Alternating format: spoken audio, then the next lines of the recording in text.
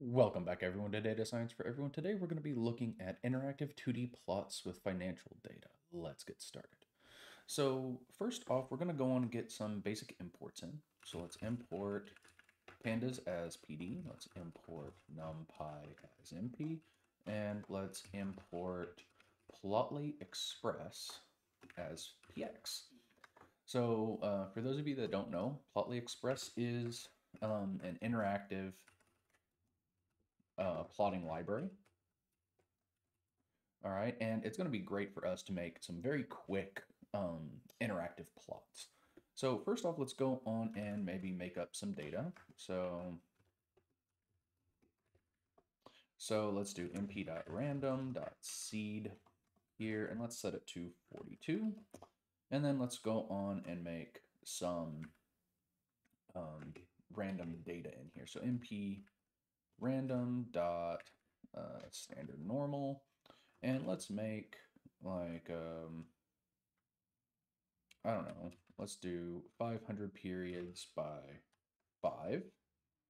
And let's do dot cumulative sum here, axis is equal to 0. So this is going to make our kind of some stock type data, some little bit of random walk. Let's make an index here, pd dot date range. And let's say that we want this from, let's say 2020-1-1. We want this frequency, not frozen, we want frequency here to be by business days. And then the number of periods here will be the length of A. And then let's go on and, actually let's go on and run that. And then let's go on and make a data frame here and do something like, I don't know, pd dot, what, not date, we want data frame, and we want something like 100, let's do plus 5 multiplied by our A. And let's do our columns here. Let's go and just make it a list of something like A, B, C, D, E. And then our index, again, is going to be our index. We can take a look here, and now you can see that we basically have, let's just call this some ABC stock data here. So again, let me move that over there. So again, we have our ABC DE stock data, and then here we have an index here of our dates. Okay, and again, you can see here it starts. We're just doing them daily for now.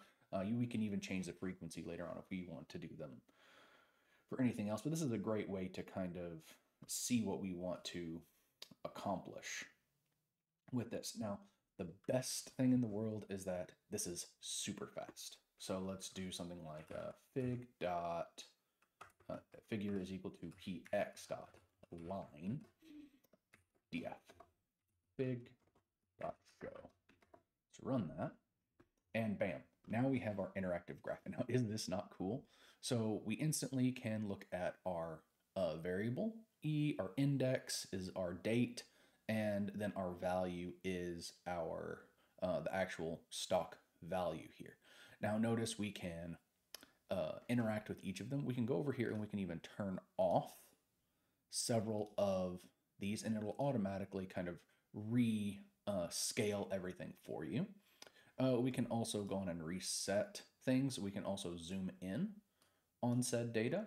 And again, notice this is again, so you could just basically import your data here, and then in basically one line of code, okay, you can have an interactive plot. So let's go on and maybe say that we want to do something else. Okay, so this is great. This gives us some line graphs, but let's say that we also maybe want to do a histogram.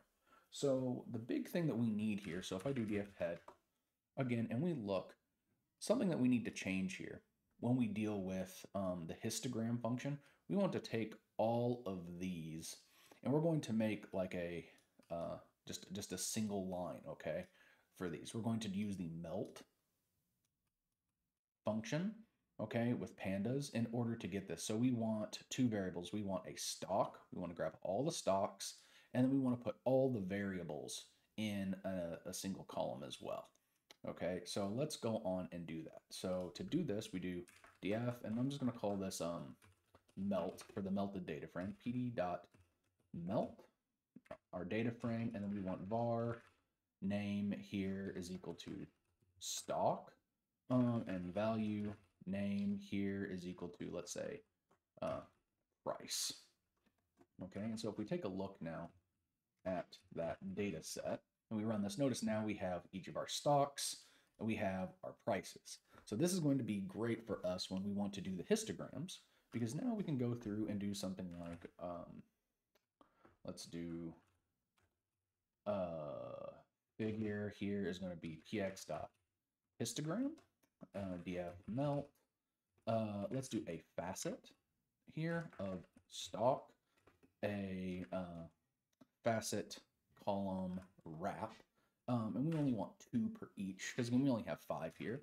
And let's also give it some color for each stock. Okay, and then we'll do big.show. Run this, and now we have an interactive graphic with our stock data and our histograms, okay? Because then we can see our values. We can even go through and we can turn off the stocks, but notice it doesn't reevaluate. A couple other things that we may like to add in later on. Notice they're all kind of in this same value range. Okay, they're all in this value range. We go to the kind of the max value range. One thing that we may want to do maybe in a future episode is to go on and make it so that they each have their own lines, okay? Each of them have their own x-axis.